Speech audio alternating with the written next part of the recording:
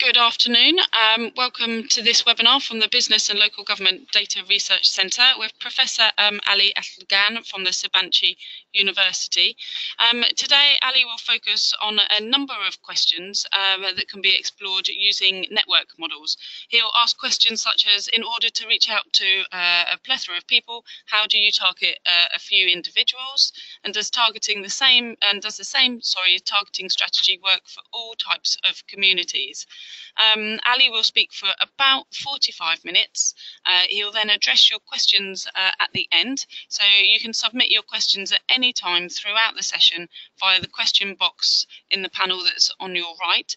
But we'll put all of the questions together so that we answer them all together once Ali's finished his presentation. So I think that's it for our introduction. So I'll pass you straight over to Ali and we can get started.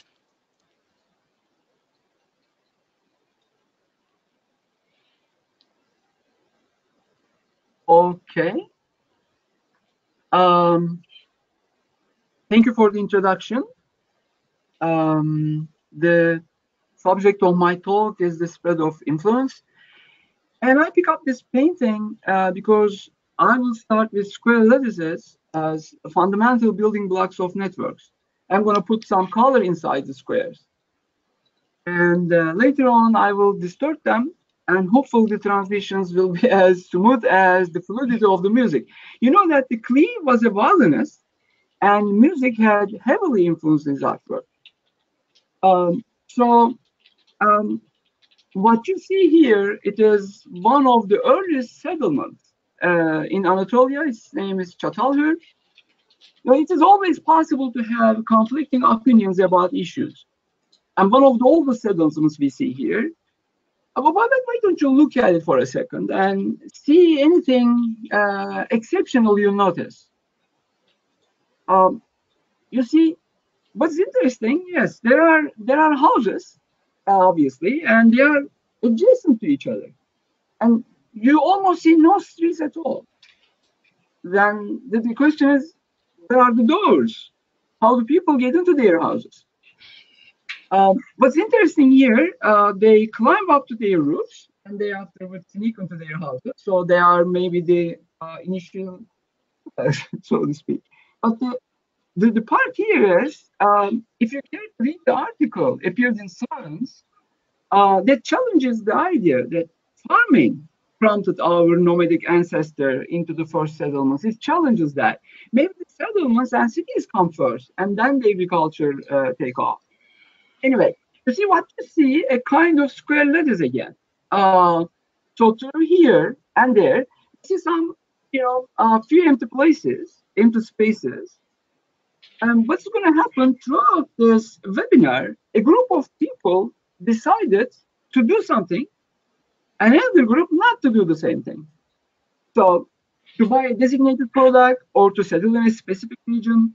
But you see, there are opinions and preferences, and which are not immutable.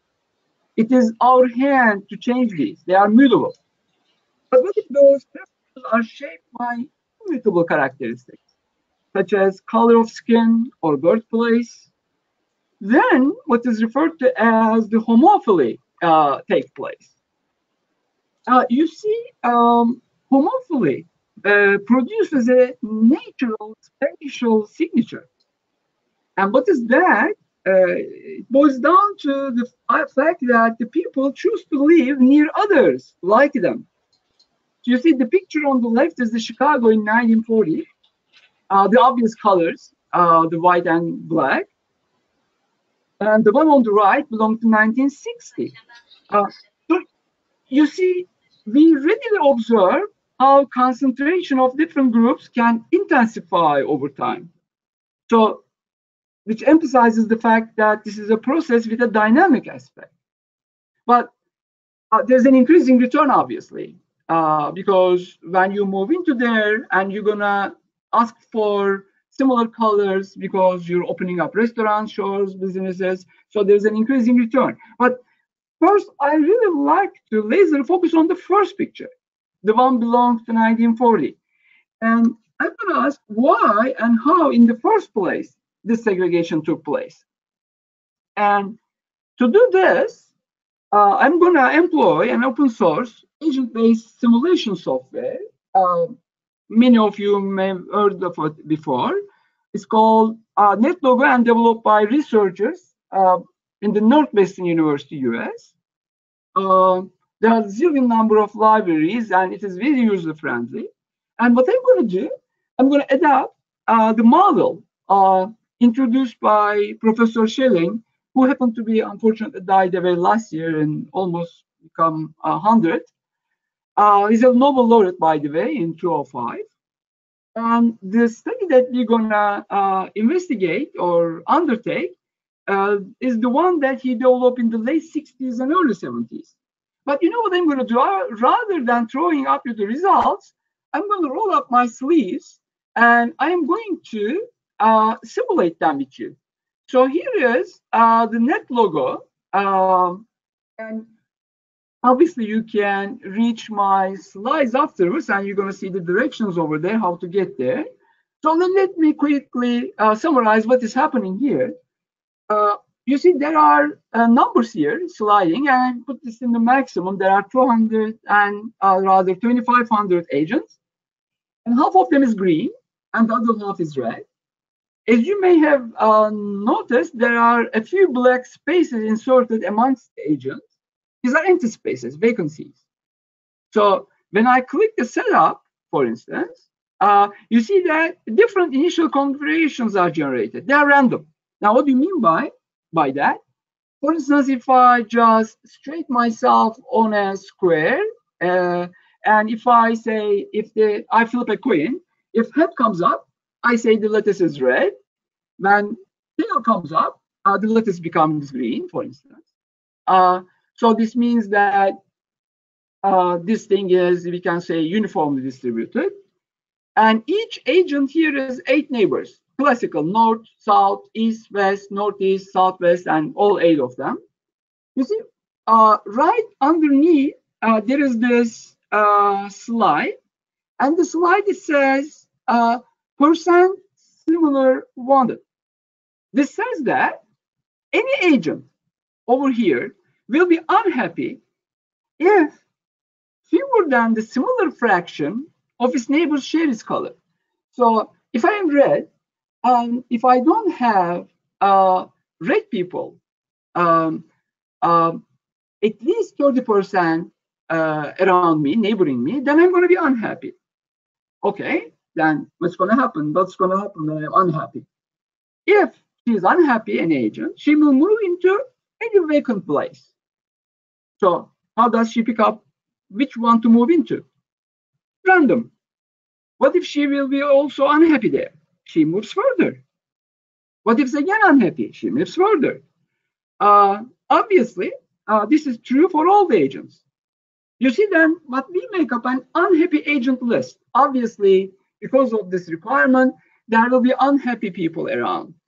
You see that right in the screen, there is a percentage of unhappy people. Right now, with this initial configuration, there is almost around 60 to 70% unhappy people on the average. Now, you can easily observe the thing over there. Obviously, we can calculate this thing analytically, combinatorically, but we don't need to discuss that thing now. But there are some unhappy people. And what is here also the percent similar, which means that on average, there are 50% people. Let me put it this way. Let me give you an example. Suppose I found the red, and red surrounded by 3 reds. Or I indicate another red, and let's say that it's surrounded by 7 reds.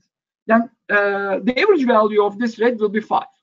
So this thing is 50% similar, means 50% on the average. So what's going to happen when there is an unhappy people? We make an unhappy agent list. We put this thing in a say a vector, and we randomly select one. Then she moves. Then we pick up another unhappy agent and move that then too. Then we ask the list, are there anyone in the list still unhappy? This process makes other agents who were originally unhappy, or rather happy, unhappy. So we prepare a new list. Until when? When the simulation stops. When everyone is happy, we refer to this as equilibrium. This means that no one has any incentive to move further, then the simulation stops. Any cost involved in this moving process? No. You may think that these assumptions are really severe, but please put up with me a little bit longer. We will have a point. And needless to say that obviously we are able to remove all these assumptions whenever we think that it is necessary. So why don't we roll up our sleeves now and let's say go. You see what is happening. Number of unhappy people decayed out, reached to 0. That's why no one is moving anymore. What's interesting though, even though any agent only asks for 30% similar wanted around himself or herself, on the average it reaches to more than 75%. And you see that this pattern obviously says that rather than starting from a sort of mixed initial conditions or integrated society, so to speak, and each agent merely asks for 30% similar wanted, you may think that it is definitely a mild thing to ask for it. But if everyone asks that or requires that, then all of a sudden we become segregated. And you can easily imagine what would really happen if we increase this thing to 40%, for instance. You see, it is still lower than the half of my neighbors. But then you see the segregation becomes even more intensified, and the percent similar reaches to 85%. So the question here, actually, this is not, I mean, this was interesting because Professor Schelling's argument was even each agent's desire is very mild. The society, if all the agents of the society requires that, then this is inevitable. Then my question is actually, I don't see always simulations at the end result of a sociological analysis or the policy-making directions. But what I like to do, for instance, I like to ask in the questionnaire, first this question, what is your requirement? 30%, 35%, even 25%, then I would tell her or him this result. Then I would ask the agent what would be the response of hers, provided that I'm informing her about this picture, this consequence. Would we change his mind? So this is what I think the simulations are for. They are not the end results, but they are designed to crystallize our thoughts, create some intermediate results, and make up better questionnaires for the sociological or political analyses. So you see, if I were to ask a question like this, would you change your opinion because you see that the society is segregated now? Actually, that thing been done, maybe not because of those simulations and everything, but they said that in the United States, especially in the 70s, late 70s, they asked the minorities if they are asking for diversity, they say yes. It might be the fact that they might be concerned about the well-being of their offspring. So they are saying that not only do they look for a percent similar wanted, but they specifically ask for some diversity. So which means that you see now, in addition to this thing that I'm going to show my collaborators at the end of the presentation, really nice youngsters, they prepared this thing for us. In addition to the similar wanted, we add non-similar wanted, specifically asking a diverse neighborhood. So then you see what's going to happen if I do the setup and if I do the go. And you see it takes a little bit longer time to equilibrate. But you see what happens. The percent similars are not really change a lot, but percent unhappy dropped out. But rather than having a green or red clusters, they become a little bit more integrated. But the vacant places becomes the facilitators, and they become the cluster points.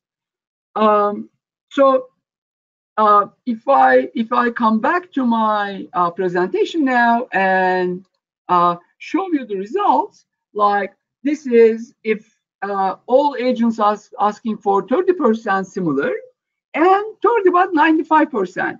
So 95% is an upper bound, or meaning another way of saying this, 5% from the other color. If I do this thing for 35 and 95, you see a little bit more integration and the more clustered areas. Now, what will happen now in all the cases that we studied right now so far? The composition of the red and green, they were equal. Now I'm going to define the majority and minority. So majority of people are green and minorities are red. And there are, you see, 3 patterns there. And here's my notation. The first number in the parentheses indicate the preference of the agents in the majority. The second number, the first one is the majority, and the second one is the minority. So here is the one in the middle. Majority seeks 25% similar. However, they never ask any diversity. But what happens? Minority asks for 5% of the other parties. And here, in this analysis, actually, we have both minorities and majorities asking for the diversity. So you see that the segregation here is inevitable. Little bit more segregation, but mostly some of those things are integrated. But obviously, if both of them asking for diversity, these things are a little bit more diverse. And you see now, you can see that the Chicago analysis in 1940s may started from one of those, but this is the picture that I show in the 60s, and it became one of the segregated areas. So I think we have appreciated so far when the individual chooses to connect to others who are like herself, the society becomes segregated. Now, you know what I'm going to do? I'm going to forget the colors, but I'm going to still put this thing into my mind that the community is locally knit, locally woven because of the homophily, but I'm disregarding the colors. And I'm just going to appreciate the underlying interactions. So I happen to know that there are knits, there are clusters of like people, but the important part, I am not going to take them into account in my analysis now. I am now going to focus on my preferences. I need to put a little bit of disclaimer here. I know that there are causal links between immutable characteristics and the wealth distribution, but I'm going to tend to forget this thing for the time being. So what I'm going to do, I'm going to assign real numbers to each node now. And these numbers are between 0 and 1. And they are, again, independently and uniformly distributed. And you see that there are 3 different patterns here. One is an open circle, the other one is a cross, and the last one is a filled circle. So how do I get that? What I'm going to do, I'm going to exert an exogenous number. Let's call this thing price for the time being. And it can also vary between 0 and 1. So the first numbers that I assign between 0 and 1 to all the agents in the network, all right, why don't we call them capitals? The money that they own, so to speak, indicating their wealth. And the price that we exogenously put exactly defines the open and crosses, open circles and crosses. This means that if I set the price 0.7, for instance, and if this guy is number is 0.8, so if he is capable of buying that, so it's an empty circle. If this guy's number is 0.4, which is lower than 0.7, this means that he cannot buy, he cannot afford the product, so this thing is crossed. Then the question is, what is an empty circle? The empty circle, I'm sorry, the field circle. The field circle is the guy who knows the product. Imagine that all the society were using a type of product, say product B, for instance. Now there is a new kid on the block, and this product is A.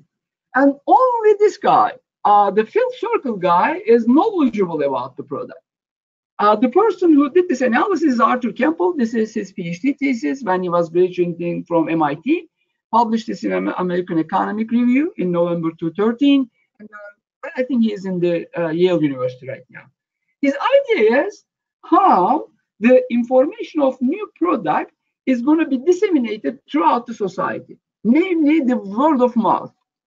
So here is how the word of mouth propagates.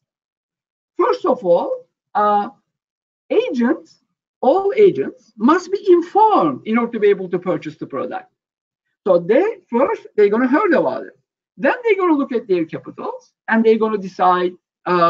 And there's no decision almost here because they're going to decide based upon their capitals. So you see what is happening. This guy knows the product at time t is equal to 0. No other individual knows nothing about it, but we know their capitals. They know their capitals. And at time t is equal to 1, this guy, right now we have, for the simple analysis, I'm going to change this thing later, but we have square lattices with only 4 neighbors. This guy is informing his neighbors about this new product. And because of the 2 of his neighbors are capable of buying this thing because of the price, they can buy it. And you see that this thing is repeated throughout the place. And for instance, this is the potentials node. You see what is interesting here? Imagine that this red guy originally know the product, and throughout the time, all those things are being informed, because you may imagine that the prices here is a little bit lower, and almost, more than 50% of those things are capable of adapting it. Now, all the green guys heard about it, and because of their capitals, they are inclined to buy it. At least they are. If they decide to do so, they can. But you see what is interesting? There are some white circles over here. They are the potential adapters. They are capable, but unfortunately, they cannot buy the product because they have not heard about it. So why don't we look at this picture here? Let us imagine that all these black dots here are the potential adapters, meaning the empty circles. The empty spaces, rather, are actually made out of crosses who are unable to buy the product. You see that if the potential adapters are 10%, or you can say that price is 0.9, then there are lots of unable guys, but there are only few potential adapters. And as you can see through the columns, the first column, the second column, and the third column, a fraction of the potential adapters are being increased. Another way of saying this is you can lower the prices over here, and you can see that at some critical point, for instance, this guy here cannot inform his neighbors because they're all crosses. And as a matter of fact, up until a point where very close to 60, even though if I pick up any individual here, or there, which is a potential adapter, unfortunately, who cannot inform anyone because he cannot connect it to.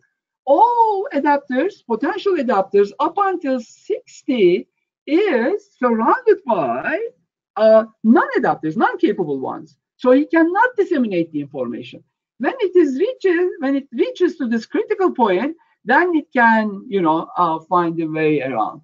Obviously, afterwards, things get really going. Now, why don't I summarize you what I said in a graph so we can appreciate it. Now we are seeing a graph, a horizontal axis and the vertical axis. The horizontal axis has the fraction of the potential nodes. It means they are at the beginning empty circles. this means that zero potential nodes means, or very close to zero potential nodes means that the price is very high, very close to 1. So as fraction of potential nodes increasing at the beginning, this means that along this way, the price is falling down. So, and what is on the vertical axis is the fraction of the adapters. So you can see that fraction of adapters is the all green ones to the total number of circles. Potential adapters are all circles to the total number of people. So then you see what is interesting. Up until that critical point that I was talking about, very close to 0.6 or 60%, no potential adapters can inform other people. So unfortunately, people are, even though they are capable, they cannot buy it. This is the one thing about a difficulty about the word of mouth, so to speak. But afterwards, all the if the prices gets lower and the fraction of the potential nodes increase, then all the fractional ones are becoming the adapters. So you see that there is some sort of a critical transition here, which impinges on, as far as this very toyish square network is concerned, this is the fact. There is another one network here, which is a circle network. How can we get this thing going? So why don't we make a circle, hold our closest neighbor's hand. Imagine that we don't have 2 hands, but we have 4 hands, and we have 2 nearest and 2 next to nearest neighbors. Then we also hold our next to nearest neighbor's hands. So you see that this is me, and this is me holding my 2 friends' hands, but also next to neighbor hands. So like this, everyone has 4 neighbors, but the topology, the shape is distinct, a little bit different. And you see what's interesting? For this type of a network, unbelievable. In order to be able to sell the product, or for people being able to buy the product, you need to lower the prices a little bit more drastically. This means that dissemination of the word of mouth, calculation or diffusion of this fact that there's a new product on the block is becoming a little bit difficult. So you see, it is easier here, difficult there. What might be the reason for this? What is the crucial difference between this society and that society? We can think of the following.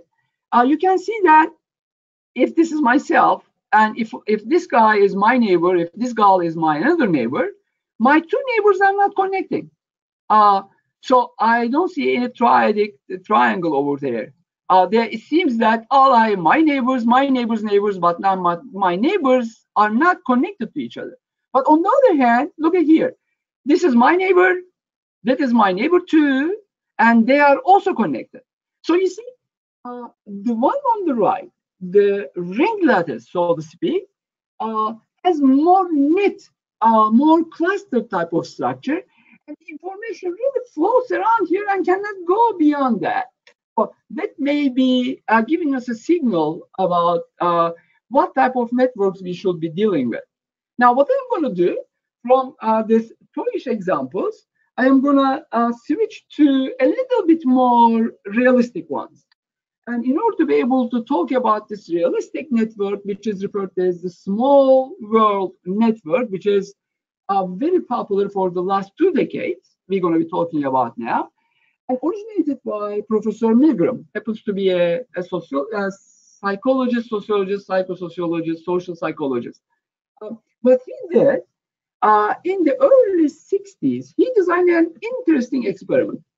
He prepared 200, little bit more than 200 letters, and he picked up 2 arbitrary points in the United States. One in, say, Omaha, not say, actually he did that, Omaha, Nebraska, and the other one is right there, Boston, Massachusetts.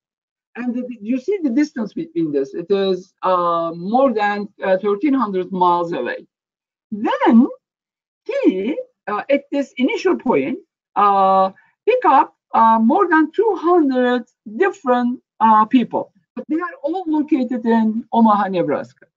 Then each of the participants is asked to move the message, the letter, toward the target person using only a chain of friends and acquaintances. They are not going to be able to send this thing using the postal services at that time, the mail services directly.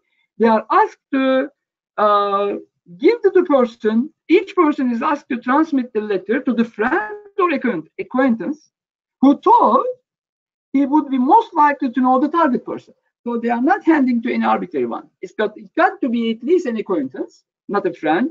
But then among the friends, you're going to pick up the one who might likely know the target person. So for instance, if I know the Boston area, but I don't know the specific person, I don't know whereabouts exactly in the Boston area. But if I happen to know any friend in the, say, some of the guys living in the Ivy League school in up northeast, then I am referring to them. I am giving them my letter so that I am thinking that at least if it gets to this area, it will be shorter. So messages move only to persons who knew each other on a first name basis. So let's think of the paths or chains, Professor Milgram called it, from start Omaha to the end Boston. Say, if A is the starting point in Omaha and Z is the target point at Boston, suppose that there's a chain from A to 1, then to 2, then 3, 4, and finally Z. Then if you count A, 1, 2, 3, 4, Z, there are 4 intermediaries. So Professor Milgram's idea was the following. What would be the number of intermediaries between the beginning point and the end point? And we're talking about early 1960s. It's hard to imagine. I was born in 63, so I can have some ideas about the late 60s. But what do you think? What would be the typical number of intermediaries in the real experiment? Again, the real experiment is in the 60s US. So what do you think? It's 25, 50, 100? Actually, my thinking was along those lines, but you see, this is the real result. You see on the horizontal axis, the chain's number of intermediaries. That means there's a chain here with 1 intermediary. There's a chain here, 9 intermediary. But you see, and these are the number of chains. More than 200 letters, you see that only 64 of them reach the final destination. And I believe this is also amazing. I mean, almost a little bit, around the 30% or so, I guess. And this is a remarkable success to me. So this is, I think, much shorter than our expectation, at least my expectations. We see, again, there are relatively short chains with few intermediaries and long chains, relatively long chains, at least they are shorter than my expectation. But you see, the median is 6. So 6 actually is the basis of the famous, if I heard about it, 60 degree of separation. That sprung the idea that all living things and everything else in the world are 6 or fewer steps away from each other. That thing amazes me anytime when I am seeing it, when I am talking about it. How and why such a small number of steps can connect any arbitrary 2 people in the world? What type of a human network can achieve this? And you see that it's not a square lattice, neither is a ring lattice. Well, what do you think? The very first thing comes to our mind is like tree-like network.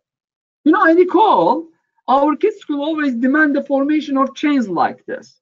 In case of a news to be propagated, I knew whom to call. The person that I call needs to call this. So it's a chain step. And you see that it's very efficient in this way.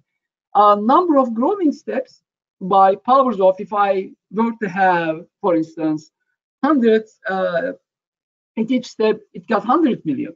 Obviously, 100 francs is a little bit an overstatement, but you see that how, if, for instance, 5 here, 25, 125, unbelievably huge number of steps at the beginning. But you see, this is not a friendship network. This is not the humans are like. Why? if we design that way, man-made design, if we specifically designing a network which really propagates those things, it may be the case, but the real networks are not like this. You see, what is really happening here? Let me observe two things. First, why don't I call a node A, and if I have, for instance, two neighbors, for instance, it's me, and this is me, and this is my first neighbor and the second neighbor, and you see that there's a strong probability that we discussed a couple minutes ago. There's a strong probability that they also happen to know each other. So we're not talking about a tree structure here. So this means that in order for me to get from here to my friend, I can also do that. Or if I am going to go from any arbitrary point from here to there, I don't need to go to the beginning and get there, but I can have several paths. So this means that my second observation is there are sort of jumps between one group, these groups, to the other group over there. So there may be some clusters, there may be some net structures, but there are some short paths and jumps between them. Why don't we dwell on this a little bit more? Let's say that, for instance, if this is a toyish network, we have nodes, then it is most probable that if A knows B, and if A also A knows C, then it is definitely within the reach that B and C also be going to be friends. Not only B and C, but A and F is also going to be a friend. And what's the difference between AF and BC is that A and F has two common friends, but B and C has one common friend. So it may be possible that if we have more common friends, it may ease our friendship. And the other thing is, we may have clusters, but we may have bridges between the clusters. Maybe they are not observable like this, but maybe there are some longer ways to get that, which means technically they are higher spans from here to there. I may not know even that there are those things available, but those bridges, the links between the clusters are also important. So what we discussed so far, hopefully, the principle that we connect to others who are like ourselves. And the other thing is, we have some bridges. And sociologist Granovetter originally called this weak ties. The links to acquaintances that connect us to the parts of the network that will be otherwise far away. So what happened in 1998, Professor Strogas and his graduate student then, Watts, created this model. They started with the regular ladders, like we did. Everyone has 4 connections, my nearest neighbors and next to nearest neighbors. Then at each step, they, for instance, kill this regular tie and connect this thing arbitrarily to some other tie. And step by step, they increase this random length. And as a matter of fact, the P probability here is basically the ratio of random links to the total number of links. If P is equal to 0, there are no random links here. If P is equal to 1, all links are random. So we have a regular network and a random network. So what is changing between them? It's unbelievable. You see in the horizontal axis, we have the ratio of random links to the non-random, the total number of links. On the vertical axis, this so-called clusters. If I have a friend 1 and 2, what is the probability that there will be a connection between the two? So this is so-called the clustering coefficients, or you may refer to them as local motifs. On the other hand, this thing is L, the average path length, how short or how reachable I am by the other nodes, or how short, in how many short distances I can reach the other guy. You see what is amazing here? In as much as soon as you introduce the random link, the paths become shorter. And even 1%, 1.5%, or at least at most 2% of the links are random, then all of a sudden you see that the distances become unbelievably shorter. Though at that time, you have still the motifs. So this region, Watts and Strogatz, they beautifully call this a small world region. So it is the typology or topology rather, the network is, it's a network that makes the net homophily clusters reserved, but at the same time, with few random links, makes all the people reachable. So this is the small world society.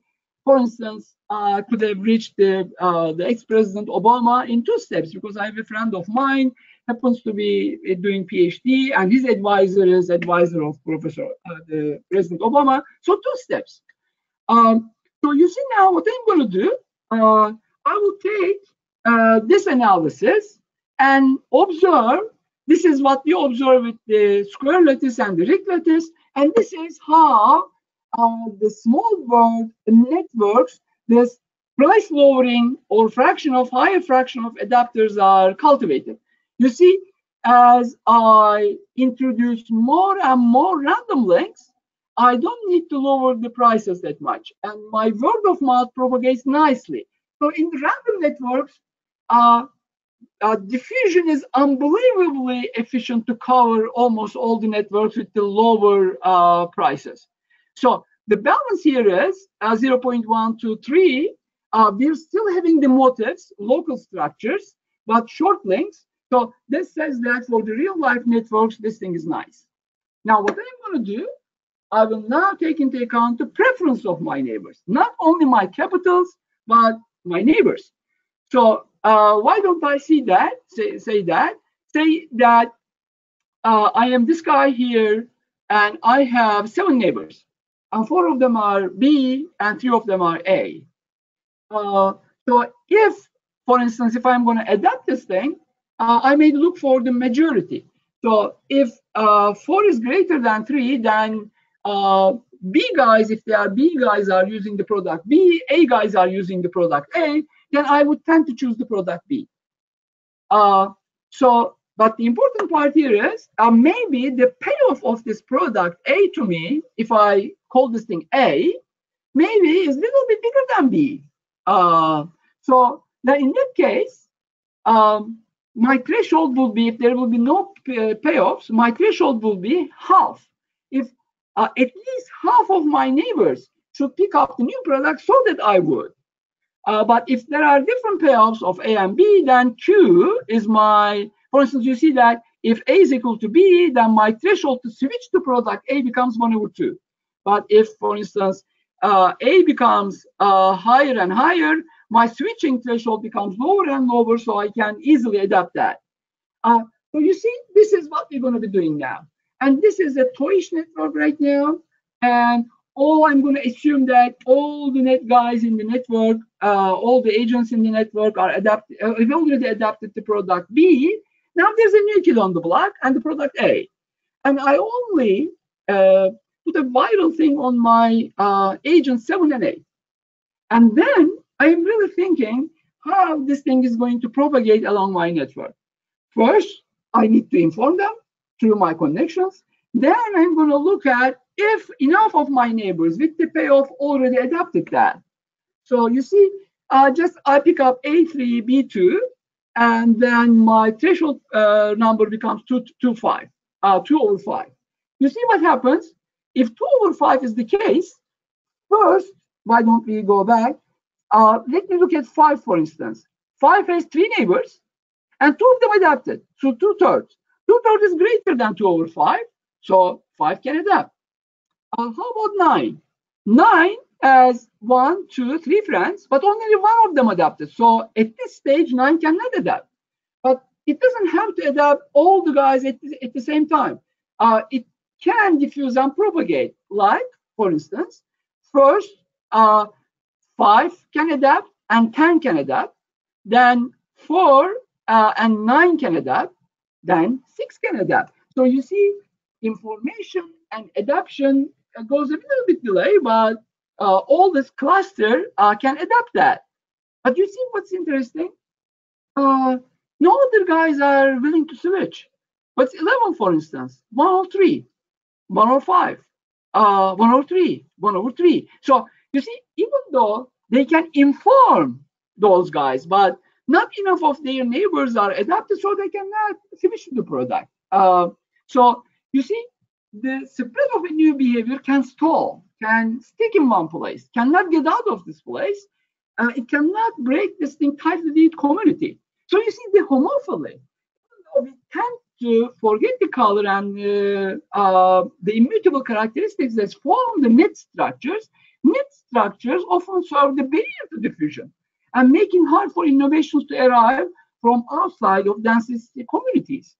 So what I'm going to do right now in my last 5 or 6 minutes, I am going to combine these two ideas, the capital idea, the neighborhood idea. First, I'm going to call X not willing to buy the product, not willing to adapt the idea, not willing to follow the crowd. And on the other hand, open circles, I say I am willing to. Yeah, but not willing to, depending on the exogenous set idea or the price level. Circle willing to, I am willing to, but I don't know I am going to do this thing at the end because I don't know if enough number of people have already done it, have already adapted it. So let me go through this thing with you. This here, initial propagator. Circles they can adapt because they're capable. On the other hand, crosses cannot adapt as before because they are incapable. So what's going to happen? First, I am going to inform my neighbors. Okay, I'm going to inform my left, I'm going to inform my right. But they don't know if they are going to adapt it because they need to check for their neighbors. So first, this thing needs to diffuse all those greens. Then afterwards, I am going to eliminate the incapables, incapable of doing those things because of their neighbors. You see, this guy cannot adapt because 2 of the 3 neighbors can. So this can too, and you see, fold on to this, and unbelievably, even though number of potential adapters are high, if I set stage that enough of my neighbors are going to adapt this, if I put this stringent other criterion on this, only a small set of things can adapt. And those things are also very initial dependent. You see, what I'm going to do, I'm going to originally switch, I'm going to make this thing to circle, I'm going to make this thing to cross. And you see, when I make a single switch, rather than this set, all those blue sets now are adapting. So how can we generalize this thing to different types of networks? You see, similar graphs are taking place, but now the price level, if we are going to do the small world analysis, you see what's interesting? In order to be able to propagate this thing, disseminate this thing to the whole society, I need the randomness. In order to be able to rely on my neighbors, if I'm going to act my neighbors, I need the motifs. So these 2 things can combine into small world analysis. They're going to disseminate the information as fast, as capable as random networks do. On the other hand, when they're going to come together and decide this thing with their communities, and they need the motifs. So that's why the small world behavior for this combination of those 2 things are imaginably, unbelievably nice. So almost at the end of my presentation, I'd like to share with you my young fellows. These 3 were my MS students way back, and now they are the PhD students at the Texas at Dallas. These are my students now in Sabanci about to graduate.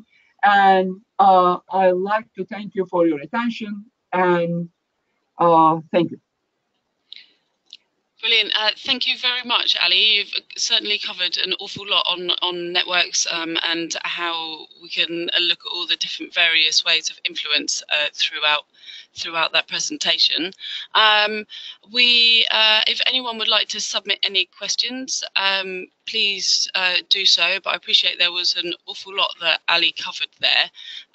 Just to let you all know that the slides from his presentation and the recording of the presentation will be available on the centre's website, so you can go back over, view it again and look at the slides, and I believe NetLogo is free to download, so you can download that and have a Yes. play if you've not done that before.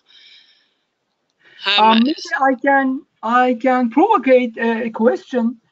This thing is from The Economist, published in I believe November 2017, just a few months ago, and it shows here in United States, Democrats and Republicans, consistently liberal and consistently conservative sides.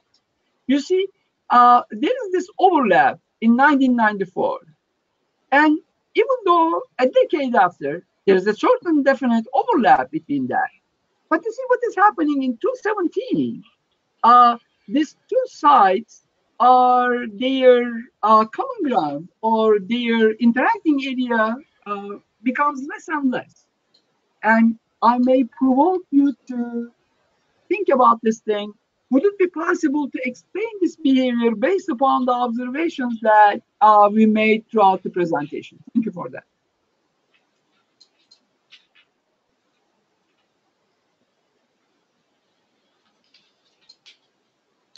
So it's really fascinating how it's changed so much over a fairly short space of time. So I think if we've got no specific questions that are coming up, what we'll do is we'll wrap up for now.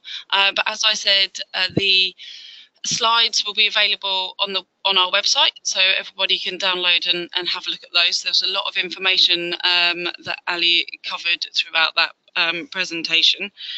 So I just wanted to say thank you to everyone who joined us today. I really hope you enjoyed it.